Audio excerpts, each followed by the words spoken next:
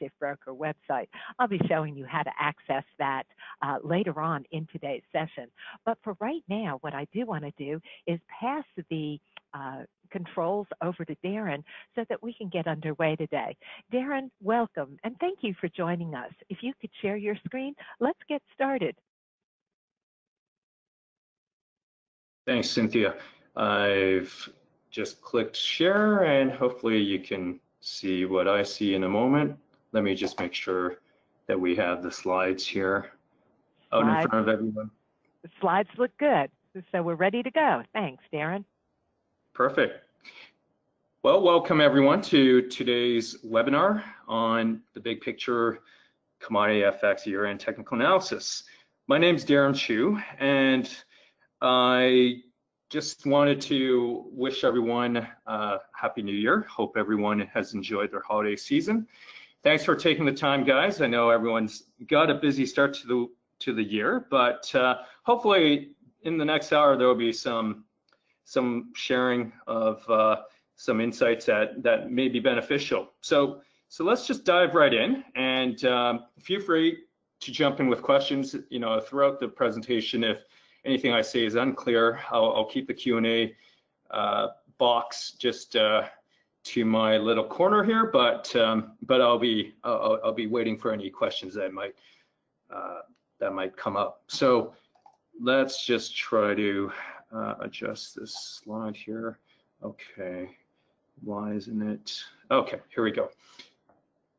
This is just a disclosure for you all, just saying that nothing that is going to be presented, shared today should be construed as trading or investment advice. So please do your own due diligence. This is educational material, and past performance is not indicative of future results. So a little bit about me. I have been running Tradable Patterns website of mine, just at https tradablepatterns.com for the last 5.5 years, and I've been publishing a newsletter on the technical analysis that I produce for futures and FX markets across CME and ICE primarily, and of course the spot FX markets. Those are non-exchange listed markets, and the cryptocurrency coverage I started adding about early November of 2018, so a relatively recent addition on that newsletter offering. And so this content you'll find, as Cynthia had mentioned, on Interactive Brokers' Trader's Insight, and Cynthia will show you how that content can be dug up from the website or from within the trading platform itself. And you'll also see this content on websites like Inside Futures, as well as other websites like Zero Hedge and Liquid. And more importantly, for those from the institutional side of the business, the content is available within Bloomberg Terminal, Refinitiv Icon, and FactSet Terminal as well. And prior to launching Tradable Patterns, I actually had a day job, perhaps like most of you, and I used to work for the New York Stock Exchange for the London side, known as LIFFE, L-I-F-F-E. After about 3.5 years of working for LIFFE, the Intercontinental Exchange took over NYSE LIFFE, so I continued working for Intercontinental Exchange, often just referred to as ICE, where I looked after, initially for LIFFE, Australia, India, and the UAE between 2010 and 2014, January. And after the ICE took over NYSE LIFFE, I continued working for ICE, but with an expanded remit, looking after basically all LIFFE business development across Asia, Japan, Korea.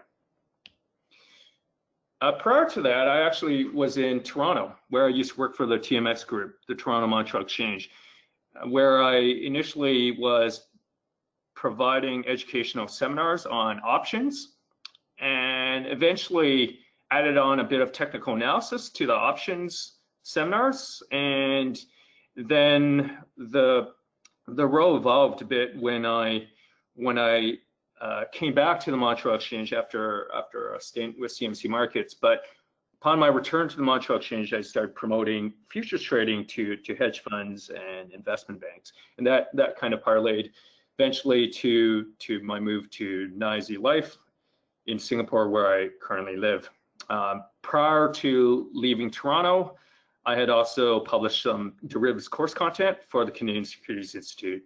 So for those of you in Canada, these are the courses that you'd have to pass as an investment or banking professional in order to basically be licensed to take orders to trade over the phone on derivatives.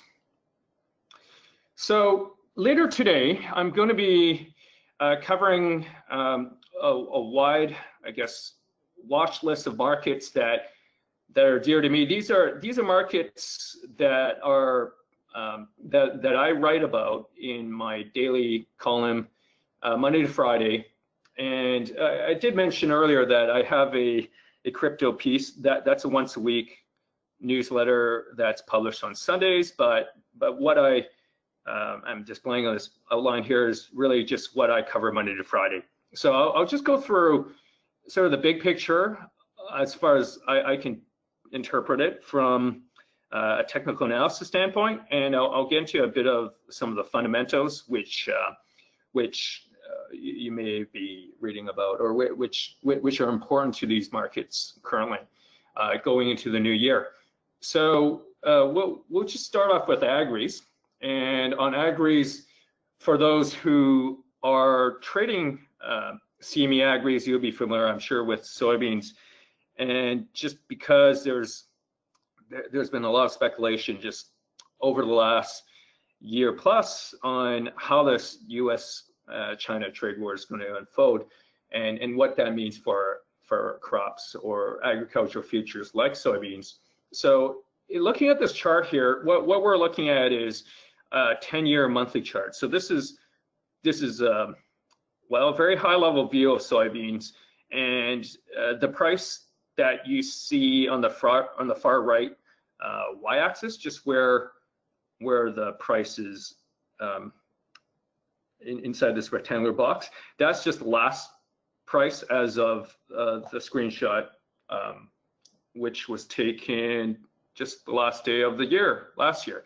So you know, we're into the 7th of January, but do keep in mind these are monthly candles. So not a whole lot would have changed in the last 6 calendar days, but for our purposes, what I'm seeing here is something fairly interesting. So if you look at just the way I've drawn these diagonal blue lines, so starting here, we have this long resistance line, which basically connects some of these major peaks, and you can see the diagonal support line, and together that support and resistance line, they form a descending wedge. So the descending wedge has completed where I've circled in red here, where my mouse pointer is moving. That's basically highlighting the breakout, which I see bringing forth a major trend reversal coming into this new year. So again, this was a week ago. Since then, soybeans has come off a little bit, which is fine, because this is really just a big picture 10-year monthly chart. But I guess the main message here is that one can expect that throughout the next few weeks to months, with the kind of minor pullbacks that any major new uptrend are bound to have, you can expect that the pullbacks will generally be met with more and more aggressive buying as the new uptrend becomes clearer. Now, if you look again at the x-axis, again, there are 10 years here. So these are monthly candles. So just do keep in mind that we can very much, as many of you will realize, we can get deeper pullbacks, fake outs after an initial breakout. So just because we've highlighted this breakout above this major downtrend, this descending wedge resistance line, it doesn't mean to buy instantly tomorrow. And for those who watch soybeans or any kind of CME agri futures, you'll know that the WASD actually comes out this Friday. Okay, so on the 10th, the WASD is released at noontime Eastern Standard Time. So that's bound to create a lot of volatility. From the 10-year monthly chart, which we're focused on this slide, as well as for the next many slides for each market, we're not going to see where some short-term event like the WASD could send the price. But what you should perhaps following this presentation with is an inspection of the weekly and the daily charts. And so within my newsletter, which I'll talk a little more about later, there actually is a set of those shorter term, well, I'll call them shorter term relative to the monthly chart, but they still are relatively medium termish. Short term, I would generally describe, at least to my readers, as being encapsulated by what I analyze within a 4-hour chart. But within my intraday trading, I mean, with those who do trade intraday, where you close your positions before you leave the computer for that particular day, before you go to bed, for day traders, typically you could drill down even further than the 4-hour to the hourly and even to the 5-minute chart. Some people look at the tick charts. I personally don't find any value looking beyond the 5-minute chart, but that's just my my preference based on my approach to trading. So I take slightly longer term trades typically, and again, when I say longer term within sort of the swing and intraday time frame, but typically I won't look at even the 5-minute chart for long. Okay, so just want to give everyone context before I skip right on. But basically here, you know, with soybeans, you can see that the momentum indicators, they have been, I mean, just down in this lower half of this chart screenshot, you can see particularly with the stochastics, you have a very strong uptrend in place. It's starting to hit this overbought zone of 80, you know, this overbought line here, this generic overbought boundary of 80. Again, it's generic, and so what you should typically just be aware of is when you switch your time frame on the chart to something shorter term, obviously, you know, what appears as an 80 reading here on the monthly chart for the stochastics could quickly drop, or it might even be higher depending on the time frame that you're looking at. So just be aware that these figures do change. So on to wheat. With wheat, we have a similar situation where I observed just on this past, I guess it was the December candle, we had the breakout above this downtrending resistance line. And so obviously you can draw these diagonal downtrending resistance lines a number of ways. Obviously, depending on which of these prior major highs we connect with, we get a slightly different interpretation of this particular breakout here. But for our purposes, what I'm seeing going into this new year is a pretty powerful effort at reversing some of this more, I would say, downward bias that we've seen over the last couple years. But again, corroborate what I'm saying with the shorter time frame charts, which again, through my newsletter, I do provide ample content for. So if we're just looking down here on the RSI, stochastics, and MACD, we can see that they are rising, sloping pretty consistently and quite bullishly, I would say. So we've had the MACD positive crossover, and so you know, this is certainly one of the interesting markets for bulls who feel that it's gearing up for a turnaround. So again, just do keep in mind that these you know, these indicators here, these are just sort of the main indicators which I look at primarily, but within TWS, the Interactive Brokers Trading Platform, I actually do tend to look as well at a few other indicators such as Fibonacci, and of course I'll analyze candlestick patterns where it makes sense. Okay, so here we're looking at corn, and with corn, what we're looking at here is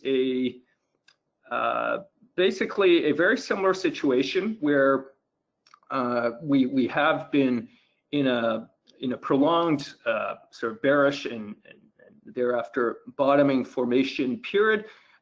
Corn is lagging soybeans and wheat. It's not really as advanced, I would say, in its bottoming efforts. So typically, when I'm viewing a basket, in my case, a watch list of 27 markets, I'll have a rotation in my mind to focus on for each week or for each day, and if we were to sort of think of a focus market for the month of January, or for focus market rather for the month of January, corn, I would say, probably is, I mean, in my opinion, just based on the observation here of it having struggled a little more in the recent months than soybeans and wheat, and so it's something I would put on the back burner and just kind of leave to perhaps a few months down the road. I would expect that at some point when soybeans and wheat gains traction to the upside, corn would do a little bit of catch up. But for now, I'll just I would just say it looks like it could possibly see a little more of the sideways, slightly bearish action, just given that the stochastics here, it really hasn't started perking up. You know, it's kind of flatlining, but the MACD, you can see, is slightly negatively sloped. So ideally, before the bows jump in, I mean, especially if you're going in for a longer term position, you'd like for these three indicators to perk up again.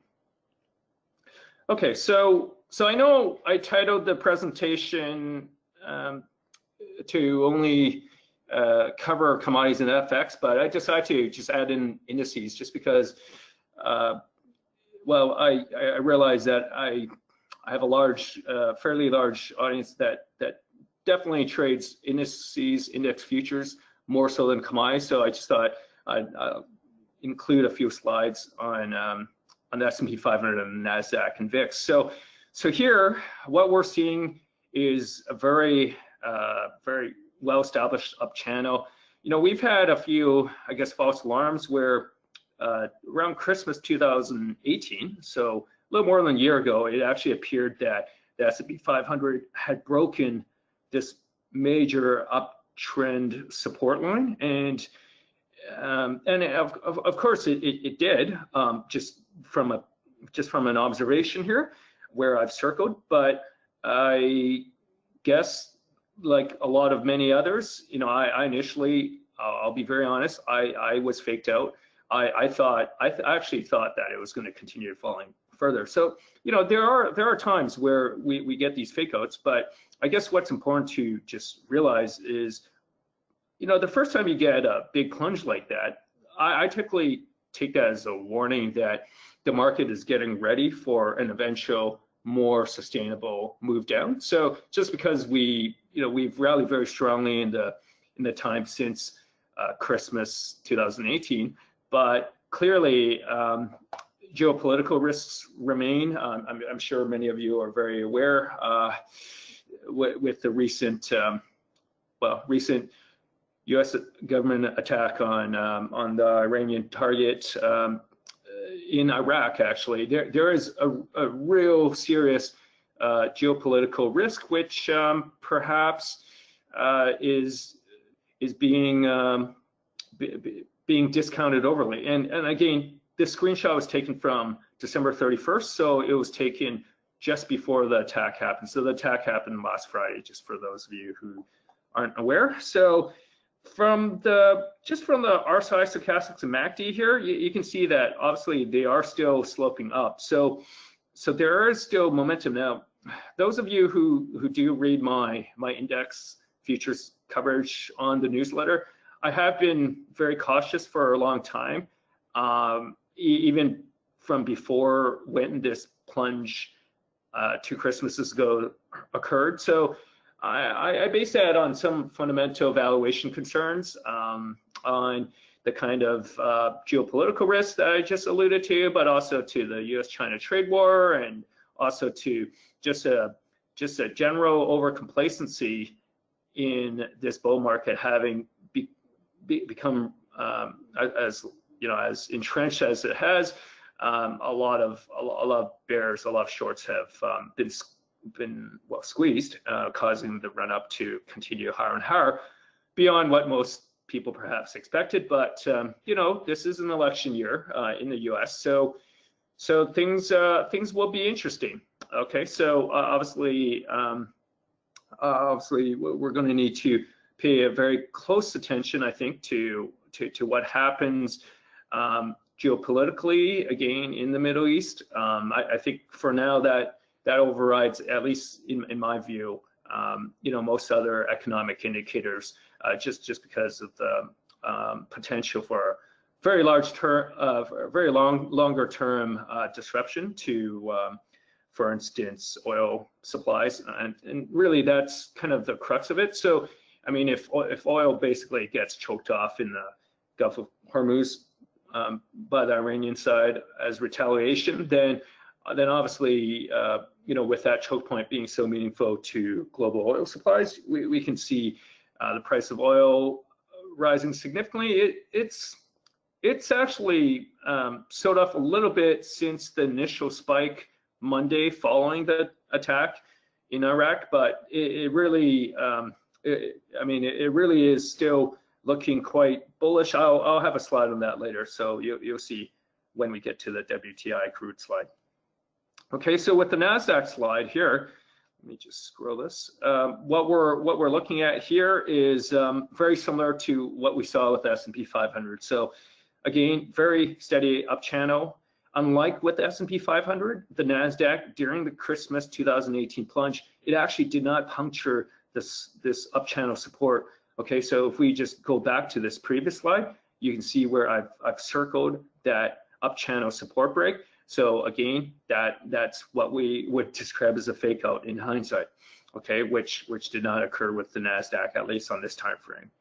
Okay, so here's the VIX, and the VIX, I tend not to analyze a whole lot. I mean, I used to cover it more with the newsletter, but I've actually chosen to reduce my coverage of the VIX just because the analysis that I've been providing through the newsletter has been focused on just a technical analysis. So I don't analyze it the way a lot of options traders or VIX traders would tend to. A lot of options traders, of course, they look at the Greeks in determining valuation for an options contract, and the VIX is the spot value of the VIX is derived from the S&P 500 options, right? So there are some volatility skews and just some other pricing considerations for the VIX, which are factors which I haven't written about. I've been writing from a purely technical analysis standpoint where it appears to make sense. So quite oftentimes, people will just think of the VIX as operating as an inverse type market to the S&P 500. It's not as straightforward as that, but you can make a rough approximation in the trend moves on that basis. Okay, so now on to metals and energy. Okay, so going back to the geopolitical discussion. So here with WTI crude, you can see where I've circled the spike all the way to $61 that preceded this past Friday's attack, which sent WTI crude up to about 64 on the front month contract. So keeping in mind that again, this breakout occurred before the attack, but if we look back a couple months, if you think back to, I believe it was around September or perhaps early October, I can't remember, when there was the drone attack on the Saudi Aramco facility, the refinery, which basically took about half of its oil production off the world markets. So half of Saudi Aramco's daily production was taken offline by that one attack. I believe it was either October or September. So you can see, you can barely make out there was an initial spike above this descending blue resistance line. That initial spike from this candle a couple months back, September or so, that was a result of that initial drone attack. So that actually was perhaps my biggest payday ever, I think, on just holding into the weekend. So I would have bought on the Friday just before the Monday attack. And what was happening in the week leading up to the drone attack was there was actually a downtrend in place, at least within the week, for WTI crude, for the CME ECL contract. But what I noticed was, it's not clear from this monthly chart because it's a relatively low resolution image here. But if you were to go back to the daily chart or even the weekly chart, you would have seen a bit of bullish hints going into that weekend. But nevertheless, following that Saudi Aramco drone attack, a massive sell-off did occur. So CL did actually, the CME crude actually did fall substantially back to before the Saudi Aramco facility was attacked.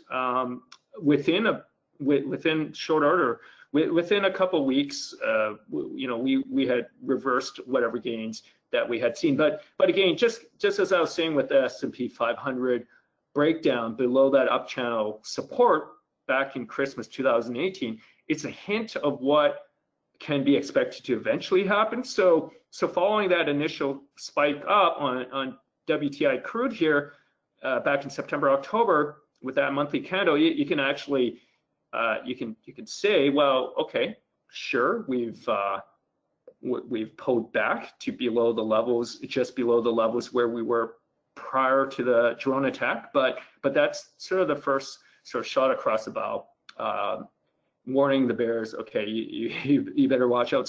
So sure enough, eventually this, what you can kind of describe as a triangle, this triangle resistance saw its completion, to its upside in the form of this past month's monthly candle break above that blue line. Okay, so looking down at the momentum indicators, you can see that the RSI, stochastics, and MACD, they're fairly bottomish and looking pretty bullish. But once again, this is a monthly chart, and do augment whatever takeaway you get from my message here, my interpretation, by looking at the daily, 4-hour, possibly hourly, and 5-minute charts as well before taking action. Okay, so with nat gas, we have a more depressing situation for the bows.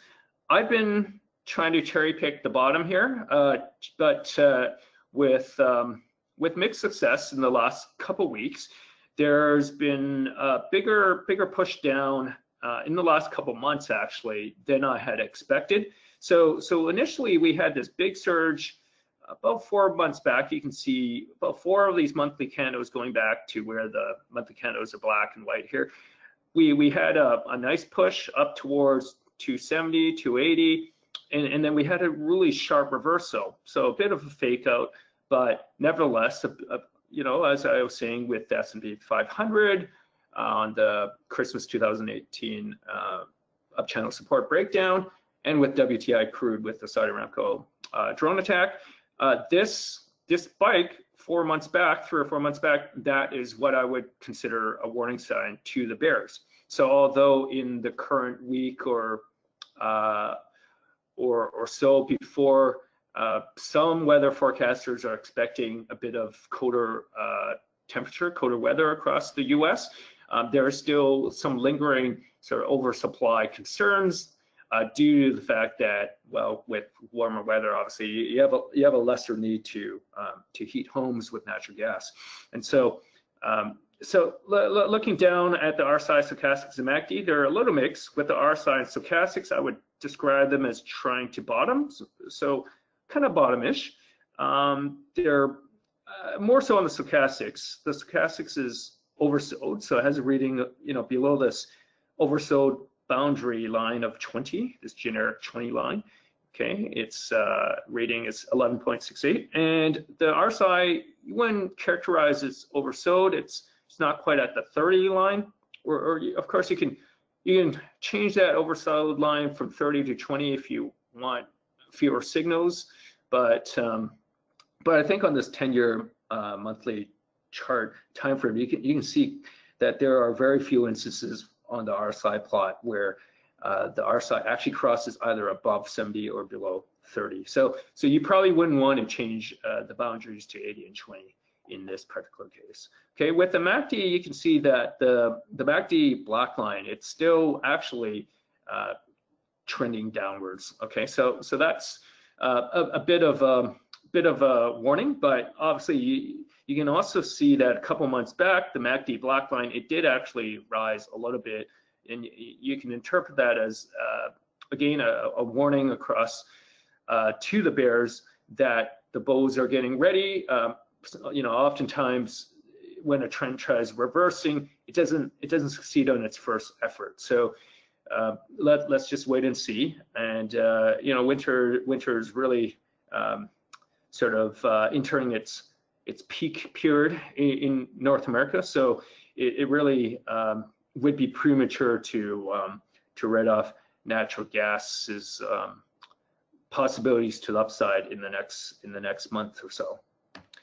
Okay, so looking now at gold, with again the screenshot having come right before the recent U.S. assassination of the Iranian military commander, there actually is there is an absence of the spike that we've seen in the week since. So in the week since, gold's actually cracked 1540. It's gone above that, and you can see from this analysis from a week ago that gold can arguably be described as being within an up channel. So I mean, typically with an up channel, you want at least 2 points to form your resistance line, your channel resistance line.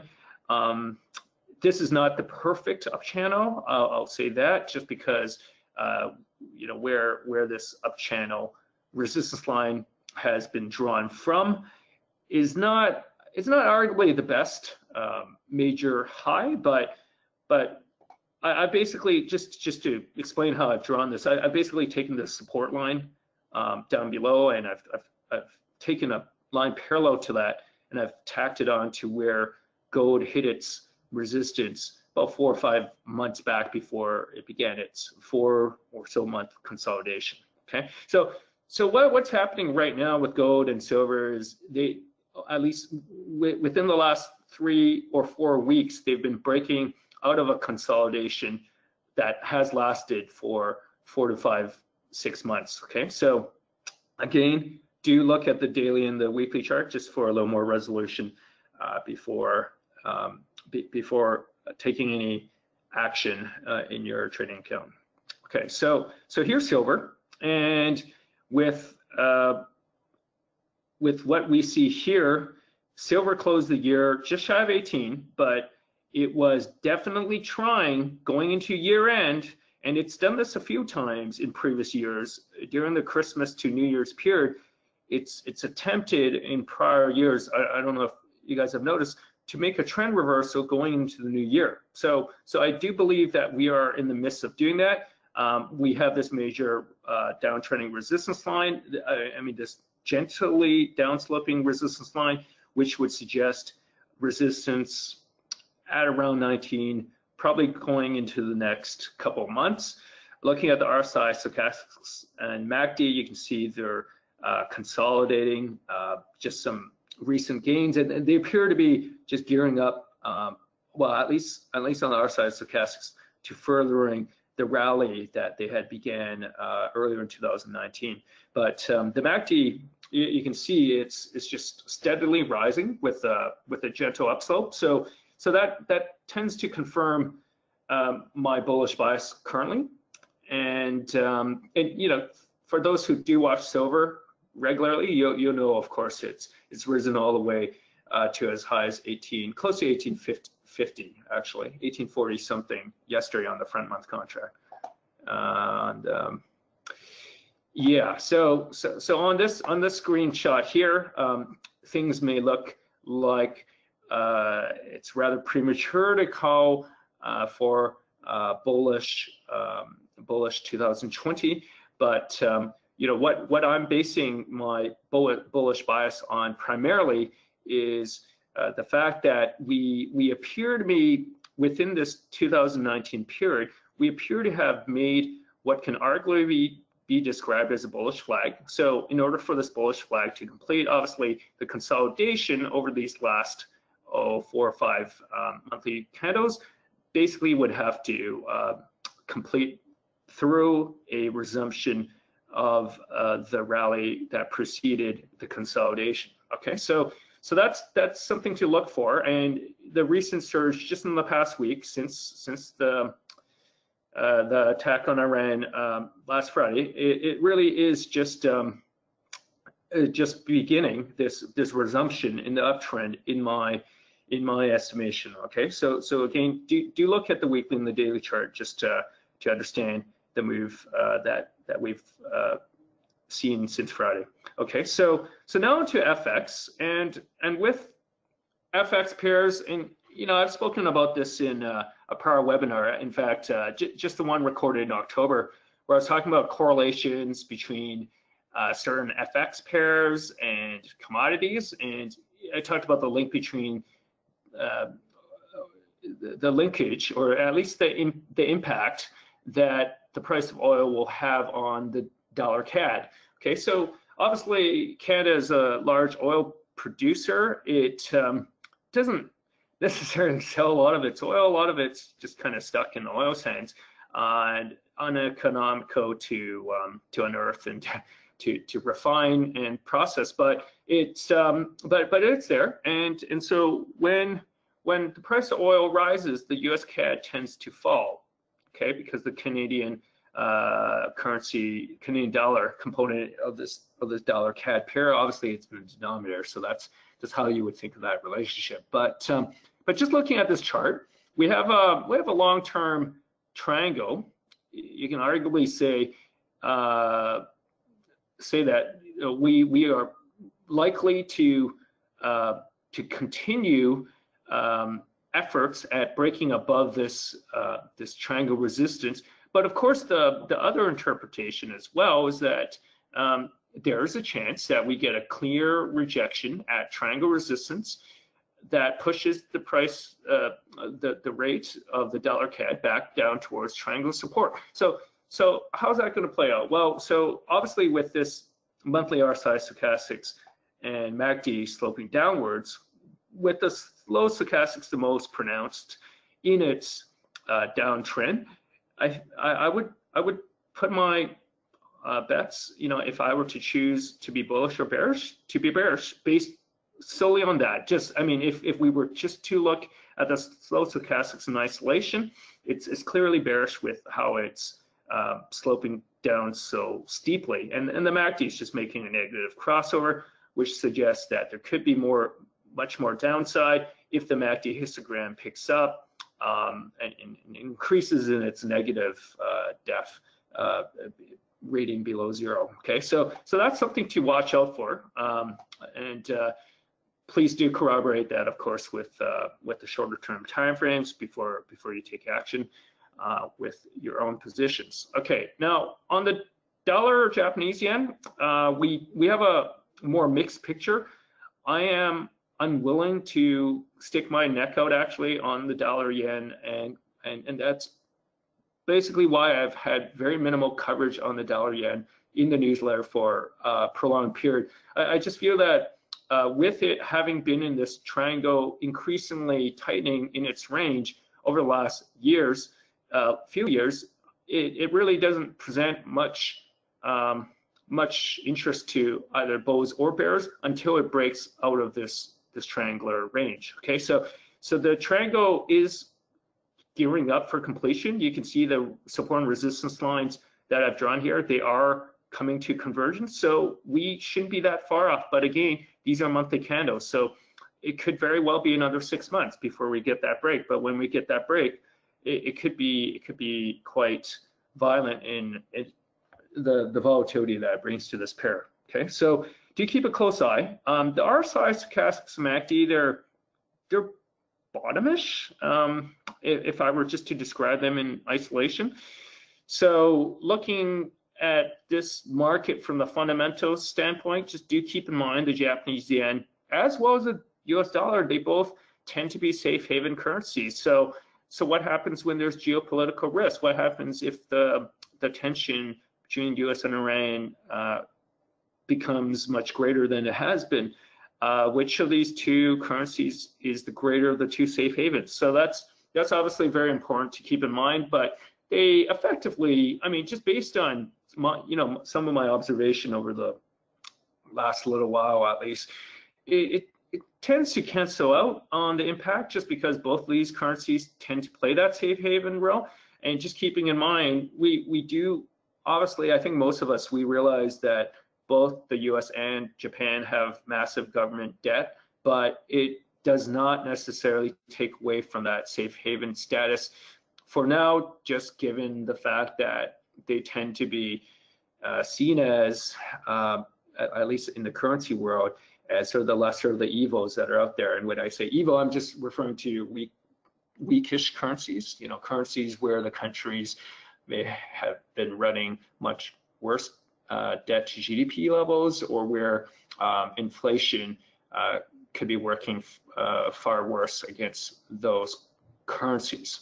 Okay, so looking at the dollar Swiss franc, again, we're looking at a pair here where we do have two currencies representing safe haven stores of value, especially during geopolitical tension globally. And so you can see, just from a TA perspective, the dollar Swiss franc, it has actually, in this December candle, it has plunged down. Okay, so what that is suggesting, or reflecting at least, is the weakness that we've seen in the US dollar just in December. Okay, so those of you who trade the euro versus US dollar, the pound, US dollar, Aussie, US dollar, you will know that all three of those pairs had strong bullish Decembers.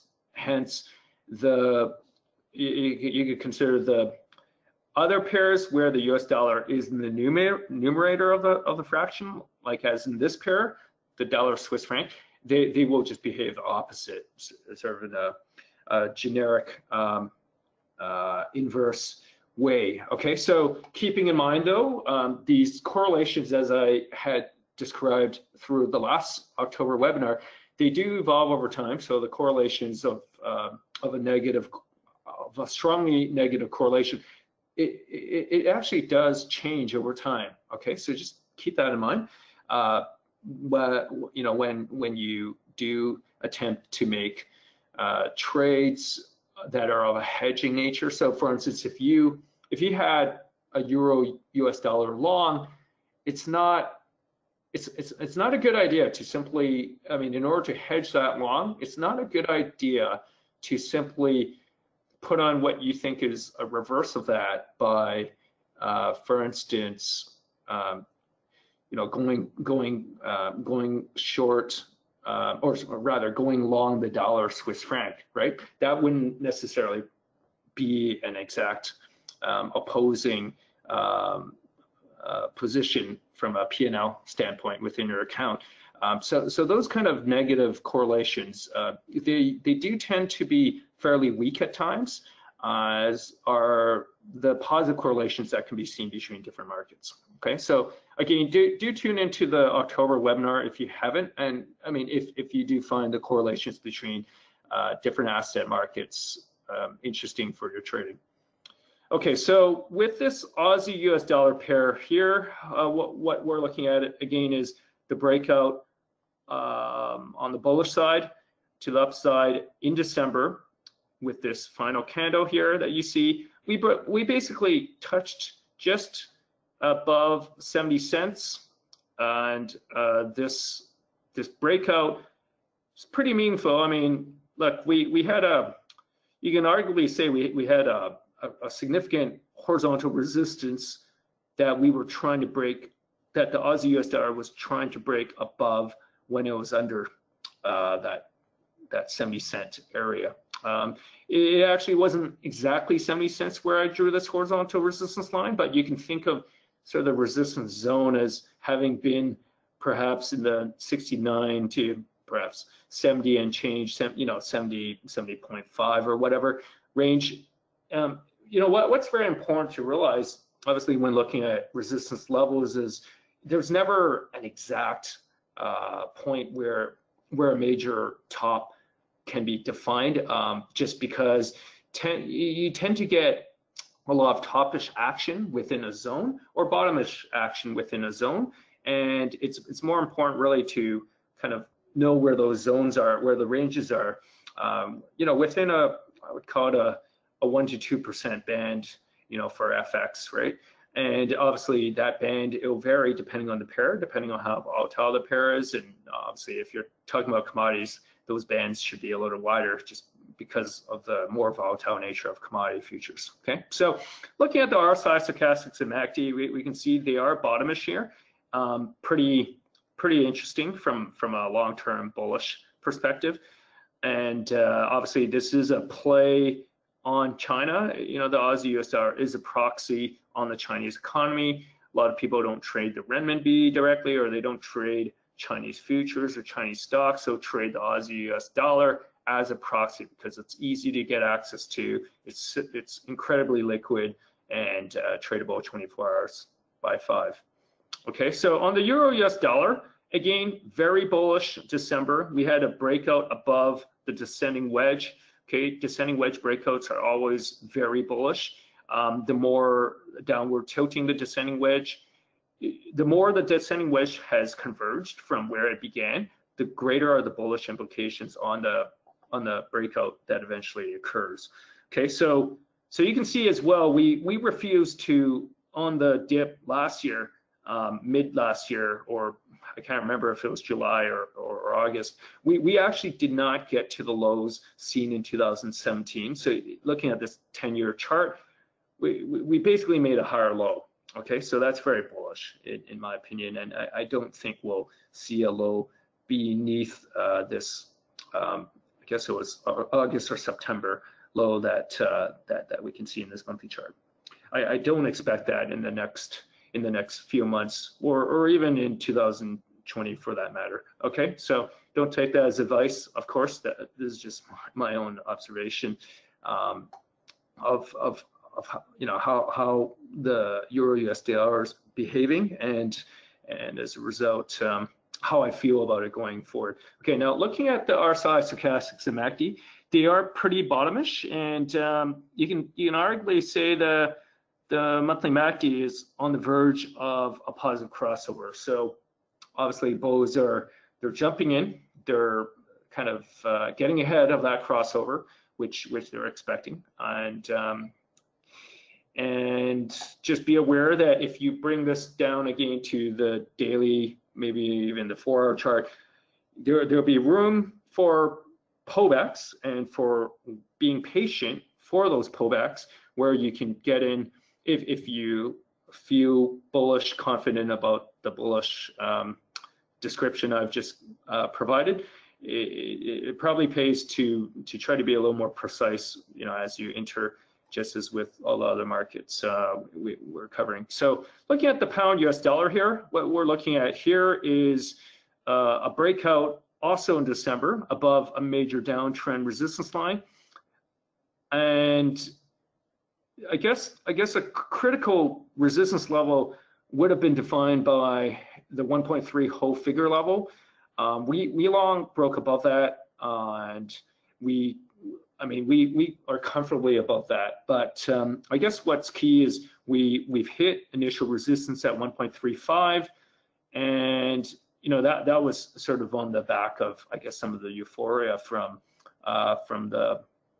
the Boris Johnson election results, and we can see as well on the RSI, stochastics, and MACD, the trending of these momentum indicators is very much strongly up. So yes, you can expect pullbacks along the way, but the longer term bulls are definitely looking to buy on further dips going into this new year. Okay, so looking at the Aussie yen, we do have a less clear picture, a less bullish picture, I would say, versus that of the Aussie US dollar. And this is a more aggressive pair than the Aussie US in the sense that its daily range is greater. The number of pips from the average day, well, from each day's low to high on average is much greater, just due to the yen component. So those who haven't traded FX before, they'll perhaps not know, but yen crosses will almost always be more volatile. Basically, you're looking at greater volatility just due to the fact that there's a greater interest rate differential or expected interest rate differential between the Australian and Japanese central bank overnight rates. Okay, so looking at the RSI, stochastics, and MACD, yes, they look bullish, but I guess if you look just within the price action, so never mind the other momentum indicators, just looking at the price, you can say that we're still in a down channel, and there is a chance that we get to the top of this down channel here, hit the resistance line of the down channel, and then get rejected and pushed back down. Okay, so it's premature to rule out that we're making arguably just a bounce within this down channel that may peter out. I think there's a possibility, of course, that it breaks above the down channel resistance, but it's not going to likely do that on its first attempt, first recent attempt, I should say, since we had an attempt to do that early last year. You can see from the spike here. But yeah, this is just one of those markets where I would keep it kind of in the back burner. I wouldn't be overly, I won't be overly covering it within the newsletter. Just because again, the technicals in the nearer term timeframes is just a little too mixed at the moment. Okay, so looking at the euro yen, it's a little clearer what might happen here. So the euro yen has had a definitive break here where I've circled above this downtrending resistance line, which began in late 2018. So that being such a long-term downtrending resistance line, the breakout that we saw in December is very meaningful. So this pair I certainly feel better than with the Aussie yen that we just looked at. And I guess nevertheless, the big picture is it still remains within a massive triangle. Okay, so just keep in mind that this triangular resistance line will obviously cap any initial attempts to really run up going into this year, probably at probably by around the second half of this year, we might finally have a chance to reach this resistance line. But I wouldn't expect, just given how the yen is a safe haven currency, if with the US election, if with the geopolitical risks that do exist between US and Iran, or let's just call it the Middle East, or within the trade war tension between China and the US, if any of those factors do flare up, the yen will be a recipient on the long side. And so what that means for the euro yen or the Aussie yen is that there becomes downward pressure on the pair. Okay, so do keep that in mind.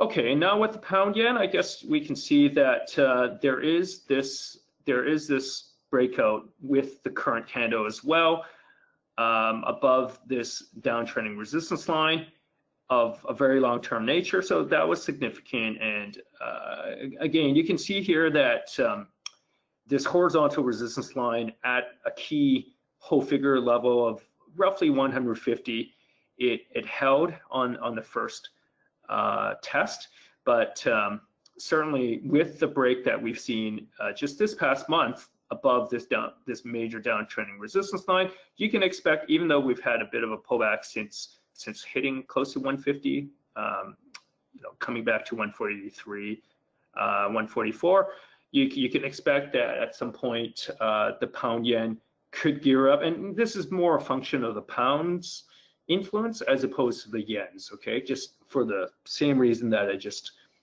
gave for the euro yen and the Aussie yen. The Japanese yen is a safe haven currency, which just due to all these risks going into this year, we can expect a bit of a drag. But really, in deciding what to do with the pound yen, I think right now there is a greater influence coming from what's happening in the UK. Okay, so looking at the pound Aussie has been a standout performer. I mean, in the last couple of years, so you can see a really steady uptrend all the way, ever since I guess ever since this low here, the spike low in late 2016, the pound Aussie has been running up very steadily, and in the last month, in December, we've actually gotten rejected at this up channel resistance. So in this instance, I wouldn't be trying to chase this trade on the long side. This is certainly long in the tooth, I would have to say, although I tend to like the pound, but I do think that the pound Aussie is vulnerable, having just been rejected at a major up channel resistance and at a sort of a key 1.9, 1.95 level. Okay, so this is a pair I'll be writing less about in the next few weeks to months. Okay, and so now, I'm just going to really try to speed things up. We're trying to cover a lot of material, but with Arabica coffee on ice, we had a massive run up, the biggest move in a very long time, bullishly, from about just shy of 90 cents. So I think it was about 88 cents on the front month contract back. I guess it was November. And in December, we basically, or maybe it was October. I think it was about October, where we kind of saw those these spikes down here on on the sub $1 level, and we basically came above $1 very convincingly eventually. But there were a lot of fake outs which you can't really see from this monthly chart within the daily and weekly timeframes, where I really, regrettably, I missed out on most of this rise. So just in my personal trading account, but here we have basically a massive spike. Anytime you get such a vertical move, obviously you get a sell-off, and so if we pull up a chart of Arabica coffee, symbol KC, from this past week, we can see that we've actually had a very significant sell-off from the recent highs, and from earlier today, when I last checked on Arabica coffee on the front month contract, we were down to about $1.21. So that's just illustrative of the severe volatility that you see in this commodity, as you do in commodities in general. But just be careful when you trade Arabica. I mean, it is a big contract. Okay, so looking at the RSI stochastics and MACD, it is pretty bullish despite the recent sell-off. Do keep in mind the Fibonacci level. So you may want to apply a Fibonacci retracement from the low in 2019 to the recent peak in December in assessing where we might finally get our support. So generally, of course, I would look at the 61.8 and 50% retracement levels as the first support levels to anticipate. Okay, so that's something that you may want to do on a daily or a weekly chart. Okay, and with cocoa, things are a little mixed. Basically, cocoa has been confined within this triangle for quite some time. It's trending upwards within the triangle, of course. And so what's going to be very interesting is if cocoa can manage to break above this triangular resistance sometime this year. This triangle is converging. It's still fairly wide between its resistance and its support lines. So that implies that there is more sideways range-bound action, although the range, even within this triangle, even in the last 6 months, has been massive. So any of you who trade this know that very well. So just be careful when tiptoeing into cocoa, especially if it's your first time with cocoa futures. Okay, so with raw sugar, it is interesting as well. From a bullish perspective, I was basically quite excited when we had this higher low here formed, I guess, in the second half of last year versus the 2018 low. And so right now what we're trying to see is higher highs. Okay, so the December candle has certainly been higher than some recent months candles, but now what we want to see next is we probably, I mean, if you were a bull, you'd want to see a progression to the next whole figure level of 14 cents and 15. Okay, so that's probably what some of the longer term bulls are looking out for. And just be aware that obviously we have a lot of this horizontal resistance just sitting just above where we are. You know, we've had a nice run up, relatively speaking, the last 6 months. So it's probably it's a market that once you look within the daily, weekly time frame charts will actually appear to be a bit long in the tooth on its current rally. Okay, so do be aware we could be close to a short-term pullback on raw sugar futures. With cotton, we have had a very strong attempt to hit 70 cents. We actually, since this screenshot was taken a week ago, we actually have broken above 70 cents. So arguably we are breaking above this down channel resistance, and this down channel lasted, well, you can say it was roughly 2 years long. So we're arguably breaking above that, or at least testing the resistance of this down channel. Okay, so it is a very interesting development for bows, longer term bows, and the RSI, stochastics, and MACD are pretty bottomish as well. Okay, so just to quickly, I guess, give a little context to what I do. I mean, I mentioned that, yes, I publish technical analysis on commodities and FX and equity indices. I guess why I decided to do this is I felt that a lot of the analysis out there, it wasn't visual enough. There was overly verbose, and hopefully I haven't been too verbose in this webinar, but a lot of the content, a lot of the research from the institutional side, which I used to read from the investment banks, especially on equities, used to be extremely verbose. And I just felt that a lot of the analysis, a lot of the institutional research out there really wasn't making enough use of technical analysis. So generally, most investment banks might have a chief technical strategist, perhaps one for each tier one investment bank. But I've always felt that technical analysis within the research content space was just underweighted, and this was something obviously I got sort of impressed upon while taking the CFA. It was just mentioned in passing, and not really a emphasized subject area. And you know, there are all kinds of reasons for that, but you know, I just decided to produce a product which I felt could provide you know, my interpretation of the markets in a concise manner to not waste anyone's time.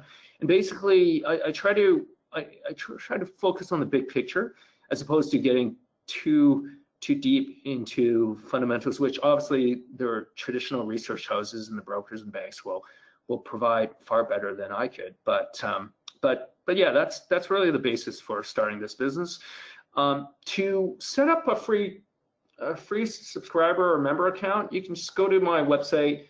It's https://tradablepatterns.com. And once you arrive at this website, from any of the headlines, once you click on them, you get prompted to register or to log in. So if you've already registered, you probably already are reading the content. You can obviously just click login, but for those who haven't, you click register. And if you want to know how the content looks in terms of its writing style in the format that it typically takes, you can just get a preview of that just by scrolling down where I have, at least in the screenshot here, a sample of Cocoa Futures' analysis from September the 6th last year. But every couple of weeks, I will update that sample piece so that at least there's something relatively recent, fresh that can be referenced. Okay, so once you are registered to view the content, the free content, you just need to go back to the main page and click on the most recent headline. So the free members get access to the content from the most current day, not from any of the archived headlines. Okay, now, so Interactive Brokers has been my broker partner now since, I believe it's been since January 2015, where the content's been available from within TWS. Okay, so this just shows you how within this news feed for cotton futures, symbol CT, you can basically pull up a news feed on any cotton related headlines. So each of those, if you had clicked on those headlines, would have produced, at least the ones that I've written, not this Newswire one, but all the other ones above that, they would have actually led to a browser window kind of similar to what you see on the Traders Insight page of my analysis. Now, within this screenshot here, you see the mobile TWS, where you can, again, through the news feed, you can see how my content's available for select markets. So for those markets which I've written about, you'll see quite often within the news feed headlines, which, again, if you click on it, it opens up a web browser window for you to view of my content. So here you can see that within Traders Insight, which is the website where contributors like myself have their content published, you can see that my content's been updated every day on this newly redesigned webpage of Traders Insight for quite some time now. On some Chinese websites, for those of you who do read Chinese, you do get the Chinese translation provided by Interactive Brokers. And here you have a screenshot of the TWS and how my paid content can be accessed. So it's available from within this analyst research option within the menu. So once you select Tradable Patterns, it'll prompt you on the following screens. Oh, actually, it just pops open this PDF here. But basically, I think this PDF may have been pulled from within the headlines down on this lower right-hand news window. From within this page here, you can see my institutional readership. So back in July, as recently as July, I had just over 400 hedge funds, banks, and asset managers and corporates downloading my content off Bloomberg, Refinitiv, and FactSet's platforms. Some of the world's biggest hedge funds are my daily readers. So Renaissance Technologies is the world's 4th biggest hedge fund. Two Sigma is the world's 5th biggest. Millennium is another good sized one. I think they're number 11 or so. Citadel is number 11. Millennium, I think they're in the top 20 still. Stevens Capital is another big one. And these investment banks were my most frequent downloaders in July. And BlackRock's just recently come on as of July, mid-July last year, downloading my content every day off Refinitiv. So yeah, very, very happy with that. And this is the format that, or at least the display that you see when you try to pull up my content from within Bloomberg. For those of you who have access to a Bloomberg terminal, you can basically just type in Tradable Patterns right into the search box. And after clicking on one of the headlines, it pops open a PDF in the same format that you get more or less on my website. Okay, so that's the free content, right? And so just to be clear, out of the 3 markets that I analyze each day for my paying subscribers, one of those 3 I'll make available for free. Okay, and there's no expiry to that. Okay, so this is the FactSet terminal. And this is how my crypto content looks, loosely speaking. So it's taken on a different format since January of last year. I have actually added increasing amounts of fundamental analysis. Crypto is a relatively new asset class, and because a lot of my crypto subscribers or members, they are newer to that asset class or newer to trading, I've included a lot of fundamental analysis on top of the technical analysis. And the technical analysis is really just a short paragraph in addition to whatever analysis you see on the screenshots of the weekly and the daily charts of each of the 3 top coins, Ethereum, Bitcoin, and Ripple. Okay, so my content has also been seen on Zero Hedge, and it's regularly on Inside Futures. And this is how you can get a hold of me. So if you do have any questions after the presentation, I do believe the content will be archived. So, I mean, obviously you can replay it, but feel free to reference my prior webinar in October. I do feel that one might be interesting. You know, it does talk about correlations between different asset classes and different markets within each asset class. And of course, you're welcome to contact me however you wish through any of these accounts. And for those who are interested in becoming a premium member of my website content, it actually is available just until January 17th as well at a discounted holiday special price. So do feel free to reach out to me if that sounds interesting. And I think that's it for my side. So do have a great year ahead, and thanks for listening, everyone. Hope it was helpful. I'll pass things back to Cynthia.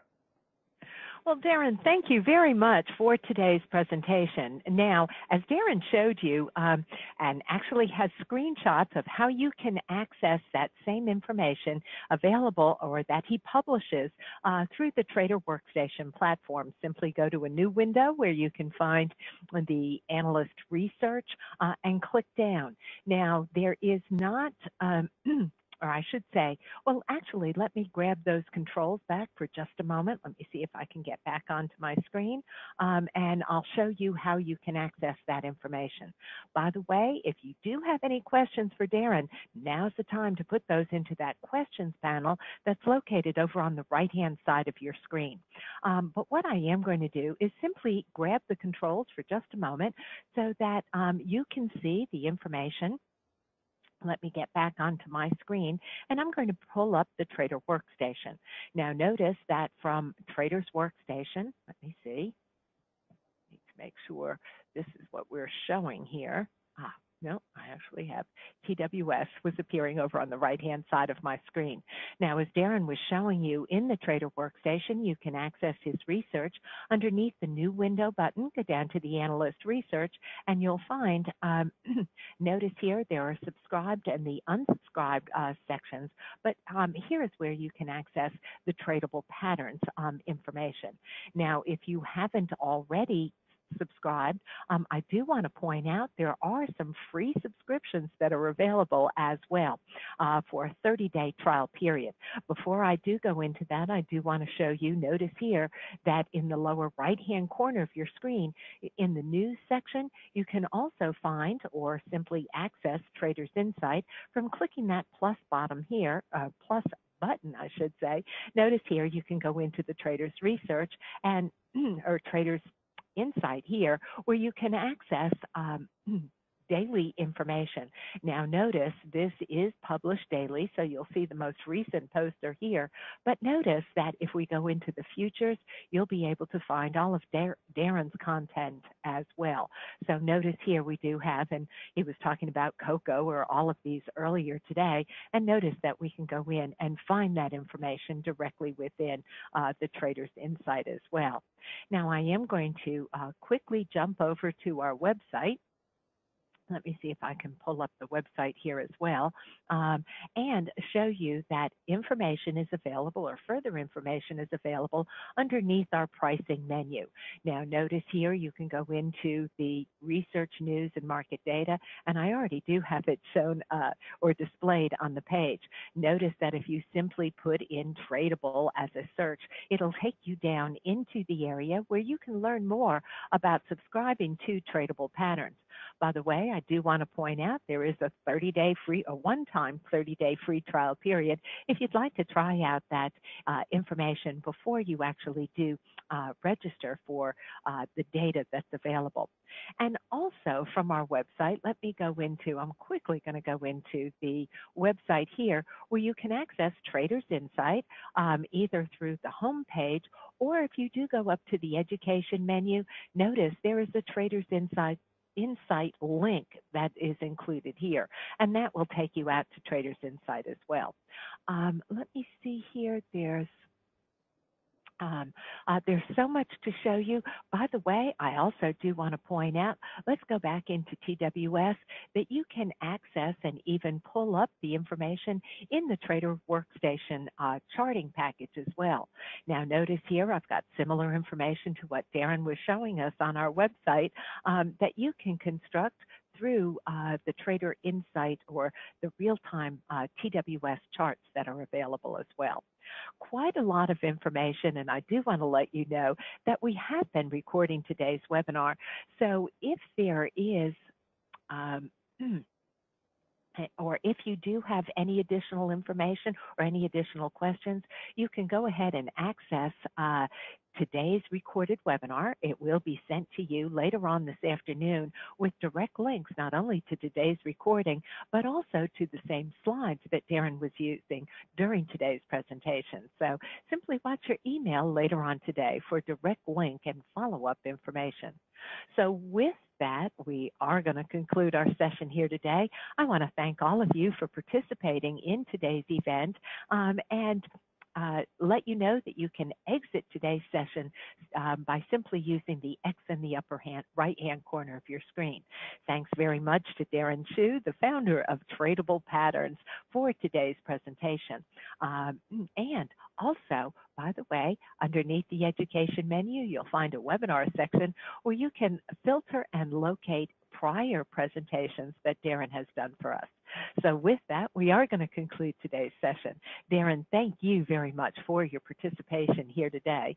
And thanks to the rest of you as well. Have a great rest of your day, everyone. And please all do trade smart. Thanks, everybody. Have a good one.